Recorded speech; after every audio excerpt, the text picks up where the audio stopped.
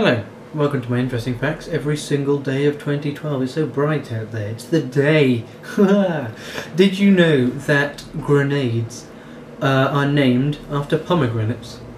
This is because they look quite similar, and it's from the French, like when it was like pomme grenade. Probably not said anything like that, like le pomegranate.